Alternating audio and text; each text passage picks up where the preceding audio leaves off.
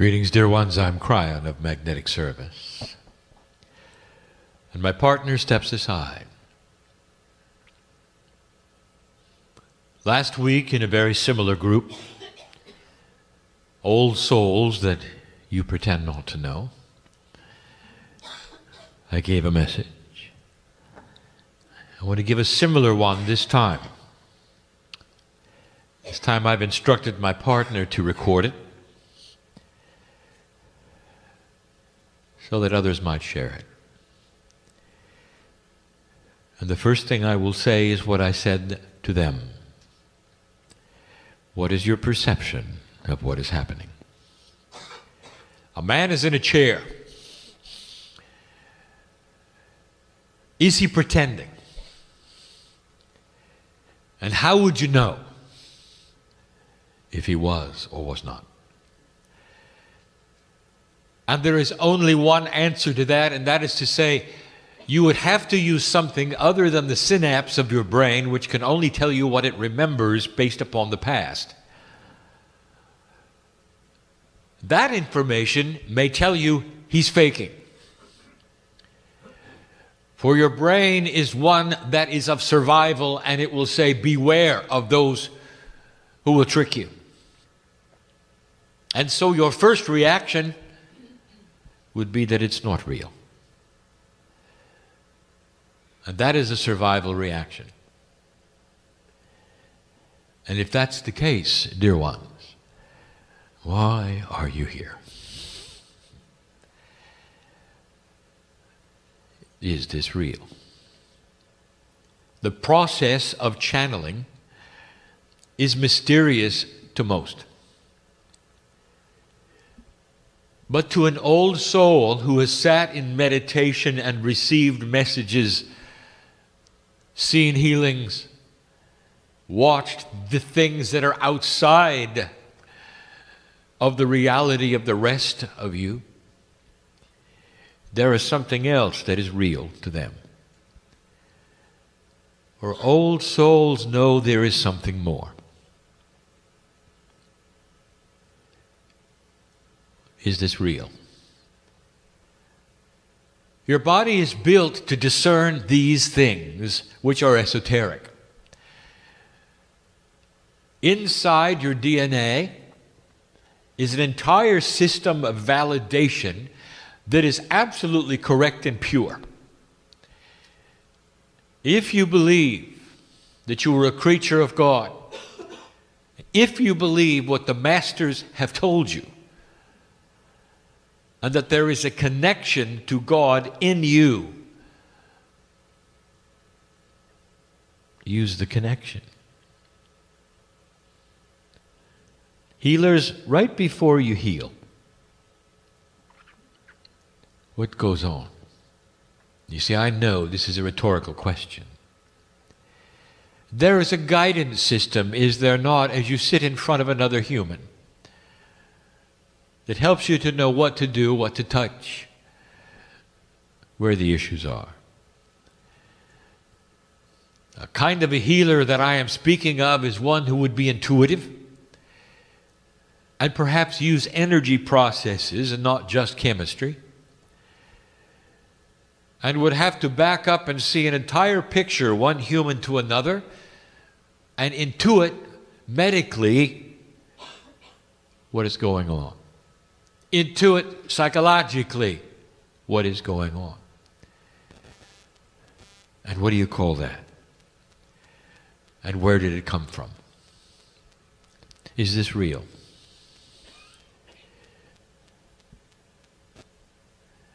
And there is no answer that I can give you which contains within it the proof of the situation. All I can do is implore you to use this which is God-given, a system that old souls should all know about, that brings you to listen to this channeling or to be in the room to experience it. And at some level, to know it's real.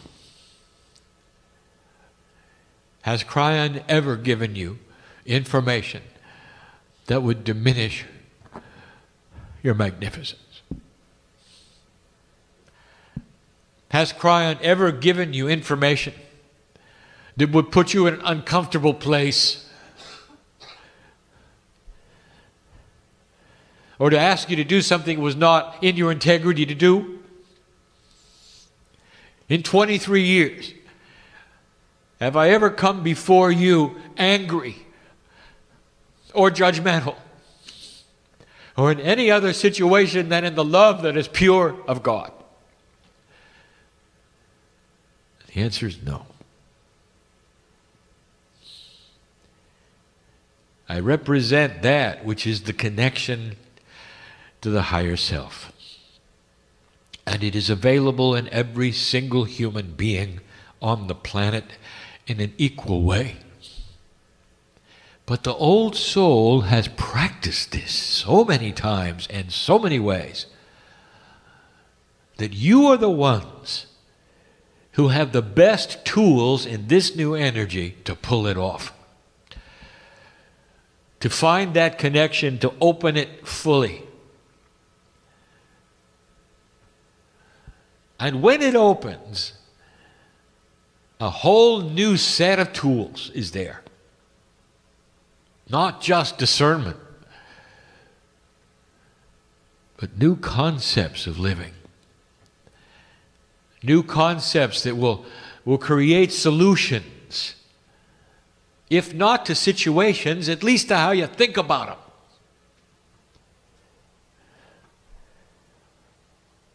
There are those in this room who have had tragedy in their lives beyond description, and I know who sits here. And these are not the things that you would necessarily bring up and speak about because it's tough for you. And it's not just that, perhaps, of losing a loved one. Situations that are untenable to the mind. I know who sits here. You don't want to talk about them because they're embarrassing or you're guilty for whatever reason. Your mind is working overtime all the time to try to justify why it happened to you. And yet, you have been able to take that and file it where it goes and rewrite the data around it so that it does not consume your life any longer. A situation so horrible that most of the humans in the room would not want to hear of it. And yet you sit there in peace in a room with those of like mind, and you put it where it belongs. You've rewritten your reaction to the past, and in the process, dear ones, you have changed the past. Let me tell you what happens next, because you're not aware of the whole system, and this is exciting.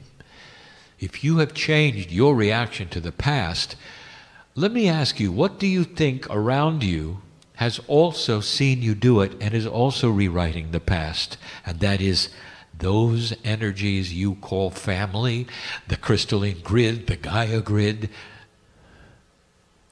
the whole esoteric system reacts to the old soul's actions. Do you understand what I'm saying? You think it's self-help? That's foolish. You're not helping yourself. You're helping the planet. And what happens when a group of you do it? It's profound. Let me give you something to think about. You just did an exercise. For some of you it was fun. Others interesting. It didn't last long. And the ones hearing this channeling don't even know what you did. But you know. It was an exercise of the energy that I'm speaking of right now, intuition. something that is elusive you cannot grasp totally. So you are practicing it to exercise that muscle of possibility that you could look beyond the synapse of your brain into the other system, which would give you information about yourself, perhaps others in your circle, and you might be able to give them meaningful messages. And some of you did. Not only that, there were some metaphors of spirit given to you to look at, to look up, to prove it was real. Now, in the process of the exercise, what else might have happened that you're not aware of? And I ask you this, what else, who else is aware of you, old soul? Is it possible that the entire grid system that sits in this place saw what you did? And if that's the case, and you know about what the grid system is, and we've talked about, a benevolent system that mirrors your intent, what do you think just happened because old souls opened the door? A possibility. It saw it. What you just did in less than an hour changes the attribute a little bit of what the earth thinks you're up to. And right now, floating right here, is a layer of intent to know more about the Creator, to know more about a system that connects you with God. And you'll leave this place, and I want to tell you, the very fabric of the room will ring with the intent when you're gone. How does that feel to you? That's the energy of the old soul. Is this real? Have you felt it yet? A comforting blanket, arms around you, hands in your hands, those you've loved and lost,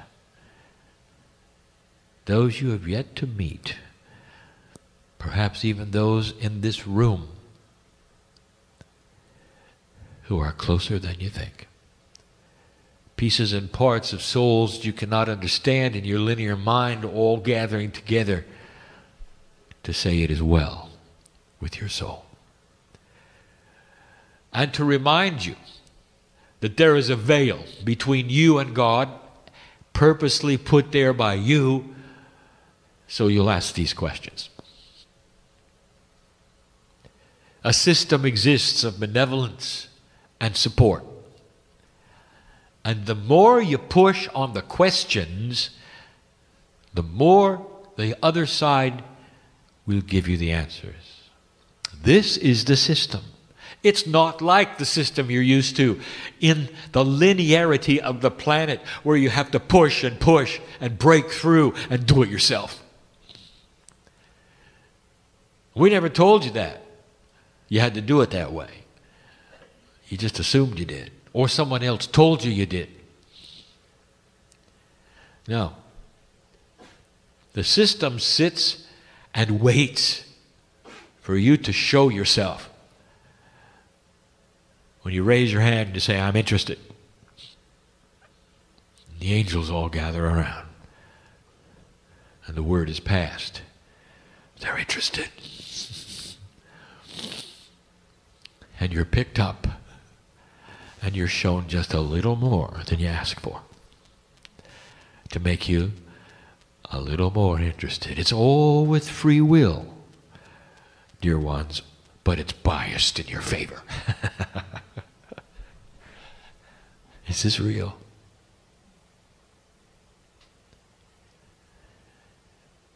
There will be those who perhaps will walk out of the room unconvinced. Well, I have something to tell you. I'm not here to convince. For those who awaken with the potential that this is real, who are changing their concepts to look into themselves or look into something that heretofore was spooky, you've raised your hand. And you're the ones whose Spirit will meet this very day and this very night and will walk out with you. And the ones who have scratched their heads and say, this is not for me, there is no judgment of any of that. We still surround you. But because you haven't asked, or you don't want to, or it doesn't suit your countenance this day, there is no action from us. That is because the free will of humanity is respected above all things. This is what makes the test work. The puzzle is solved by those who want to solve it, not by those who don't. But the system is biased to those who want to solve the puzzle.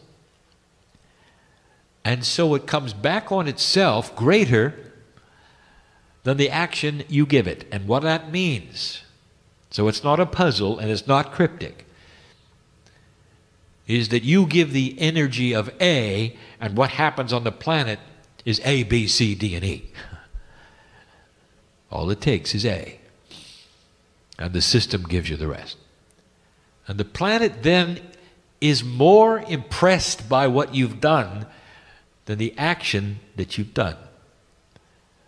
Because we stand by to amplify it. Old souls are amplifiers. Is this real? Do you know each other? What is hiding in this room? You had a small exercise. There was maybe a little aha or two, but what is really hiding in this room? I could start listing it because I know, without offending anyone. There's a mother in here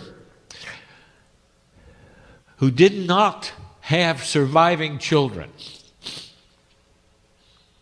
She tried. She has dreams of being on what you have called a stagecoach, heading toward the West, in this very country. Did you know the pioneers did not ride in the stagecoaches? You knew that, didn't you? They walked beside them. The coaches were for the supplies. So every pioneer who went from east to west walked the whole distance. And you had children along the way. Many did not live. There's a mother in here who had children along the way, and none of them lived. And the children are in the audience. That's the profundity that hides here. Did you meet him? I don't know. You tell me. You see somebody and you know there's a connection and you have no idea what it might be. And your mind races to all sorts of possibilities, past lives, sisters, brothers, whatever. But this one was amazing. And they're here. And you may never know them, Mom. But that is the profundity of the potentials of the room. There are two women in this room who died in battle as men together in a foxhole many, many lives ago. Mates to the max. And in your Akash, there is sorrow for the moment of your deaths. And you're both here as women. A past life reader would put that together. It may not matter to you, but right now, I just want you to know it. That's the profundity in the room. Is this real? The most profound thing I can tell you this day is that we are family. And that everything here you see is temporary. Long before the atmosphere was even put upon this globe, you and I were working the puzzle in other places. That's how old you are. That's the real you. You always were, and you always will be. The peace of God that you are is the real part. The biology, the temporary part. Which means that every single relationship that I have described today, you will know about when you leave here. And that's part of the celebration. When you get to my side of the veil, which is home, and you look back and you go, what an adventure. I didn't even see you. I didn't even know you. It's good to be home. Can you take the energy of home and put it on you now? That's the test. You see this? If you can, then a little bit of home is coming from the other side to sit in your lap, to be put upon you so you can relax with all of it. So you can be home while you're here. Where you can take the majesty of who you really are and see it while you're here. Where you can apply that which you know is on the other side of the veil as the essence of God and practice it here. And others can see it in you. And when they do, they may ask, I'm interested. And they may raise their hands too. And around them, all of the angels will gather. They're interested. Because you showed them something they did not know was possible. Is this real? This is a message from home. From a brother, sister to you. We're not gender-oriented on the other side of the veil. We have no corporeal essence on the other side of the veil. We are part of the soup of the divine, the great central source, the creative energy of all things. We sing your name in light. Did we tell you that God is finite? That is to say, all of the pieces, they never change. They're always the same pieces. They don't grow in number, they don't shrink in number. We miss you while you're gone. And all of us know who you are. And all of us know who you are. There is a support group waiting for you to raise your hand. It's up to you. How'd this feel? Is this real?